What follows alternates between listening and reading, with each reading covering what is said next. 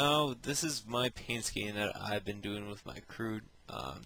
Just the original paint scheme pretty much, and it's how I like it. So, one of the first Kroot I ever painted, I thought I'd go with some kind of desert theme. That didn't work, so now I am trying to strip the first Kroot I have and then paint it.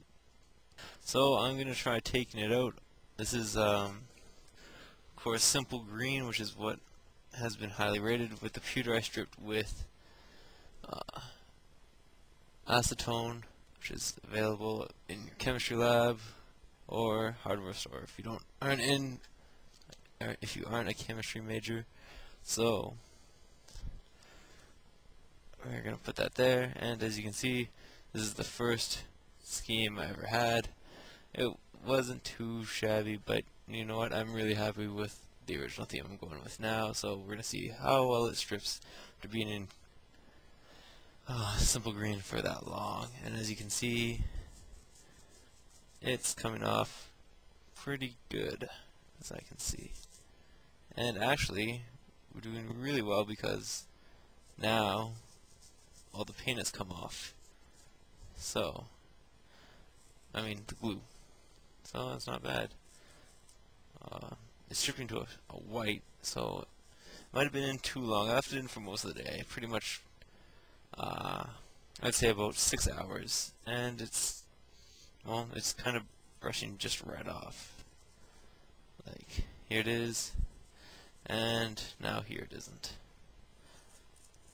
So, I have to actually say, this is the first time stripping a plastic model with simple green, and it's surprising, to say the least, that it came off this easy. Only problem I'm seeing is that the places where there was glue is having a bit of problem stripping.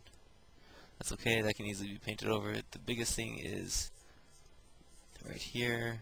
I'm going to see how much detail I actually lose when I strip. I'm sorry if I was out of frame, but as you can see, even, I think even the base has come off. Yeah, the base is pretty much coming off easy.